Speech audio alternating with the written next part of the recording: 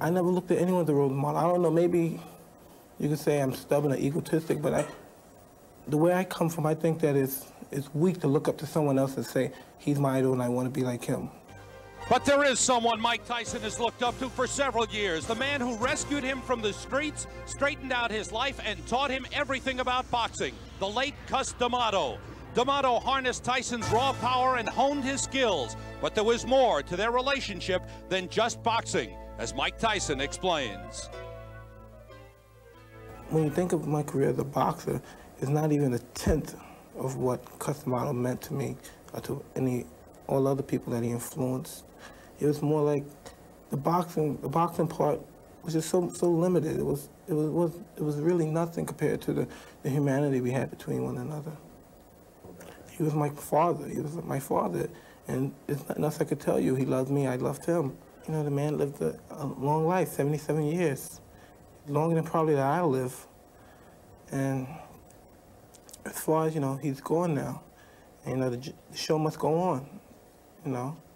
There's nothing I could do or anyone else could do about it. The show must go on.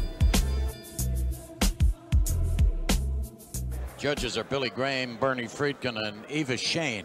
Now look at the height difference, at least 6 inches. What does Tyson have to do to get inside? Do you know what that means to Tyson? That means that he has in front of him a very large target. Okay. Scheduled for 10, but don't go away.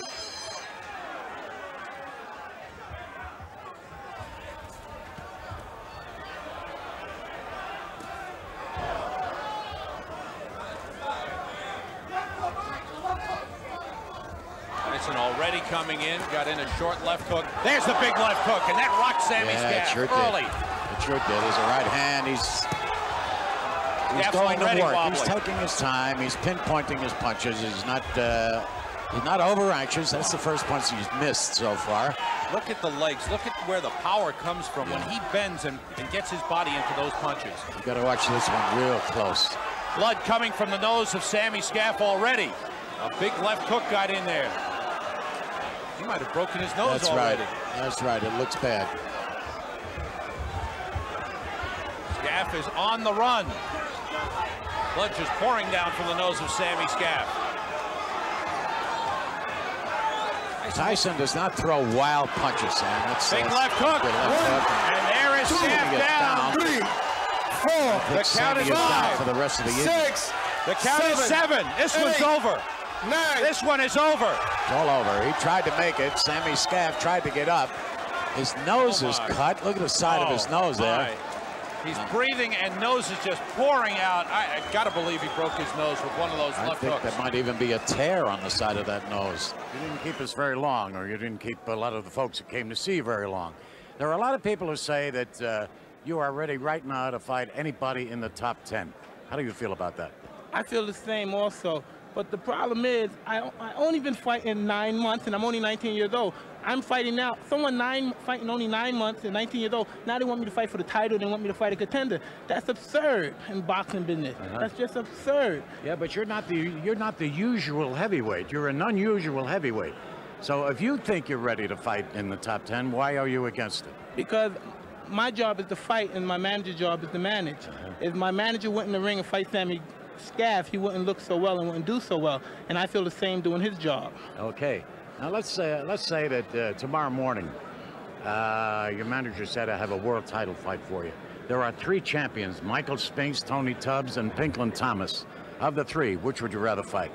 I fight anyone my manager chooses for me to fight, because if he feels confident I could beat him, I feel confident I could beat him also. Mike, you seem to have a good time. Do you enjoy boxing? Do you think about it all the time? You have to love it to be the best at it. You have to love the sport. Anyone that's just in there to go for the money, it's good to be successful and have financial status. But if you only go in there for the money, you can only reach a certain status. And I'm in there for greatness and peace of mind. And I'm sure I love the sport. If I went in there just for the financial background, I wouldn't do as well as I'm doing now.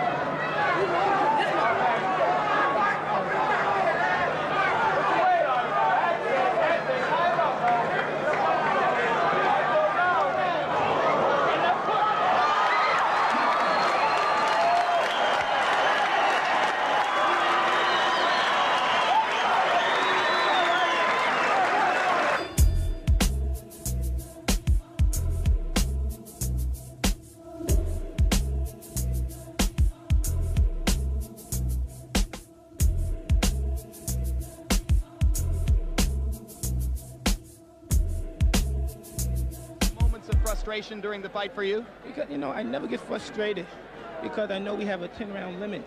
And the crop of heavyweights nowadays having a little difficulty going the full 10 rounds. And the way they have it planned in their mind to beat me is to jab, pot shot, and grab me. But it's 10 rounds, and eventually I'm gonna catch them.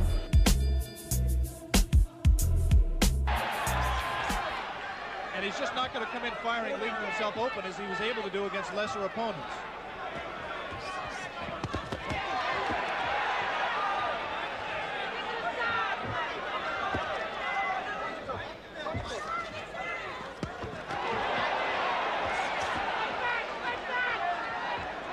Ferguson in his 10-round loss to Carl the Truth Williams, a TKO defeat, not a decision, was in trouble in both the first and 10th rounds, and now he's in trouble here.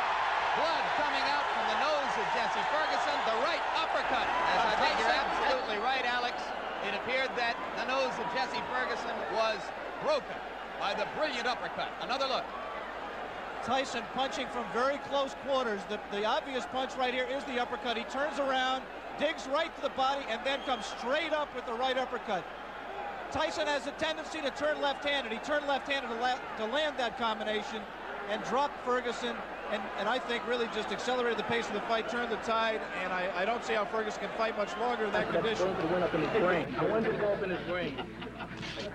Because I always thought about that punch. I always listen to the doctors on television, and that's my friends, and they say when the nose goes in the brain, the consequences of him getting up right away is...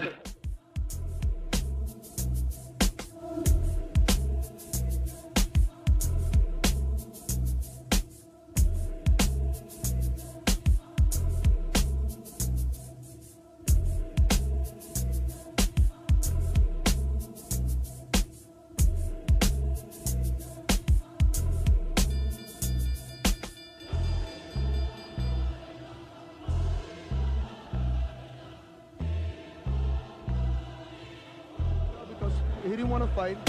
He looked incoherent. He no more soltó. He no decided to continue to fight and throw punches. All right, thank you, referee Luis Rivera. And go get a clean shirt. It's got blood stains all over it. We bring in now Jim Jacob, the manager of Mike Tyson. And very quickly, what did you learn today that you might not have known before about your young protege? Well, I've seen him go 10 or 12 rounds in training. I always knew he could do the 10 or 12 rounds, but it's different in a ring in front of television cameras. And the thing that impressed me mostly about Mike's performance today, I've always known he's an incredible puncher. His punching power defies description. But I loved the way he paced himself. I was very proud of him today, because if the toughest thing in the world to fight, Jim, is a fighter who doesn't want to fight, who doesn't try to win. And from round 2, 3, and 4, the other fighter merely wanted to survive. He had no intention of winning the fight. He just didn't want to fight. And in boxing, that is the toughest guy in the world to fight.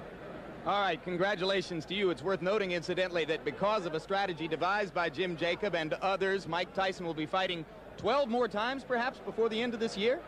Oh, I would say he would be fighting a minimum of 20 times. Minimum 20 before the end of the year. He fights...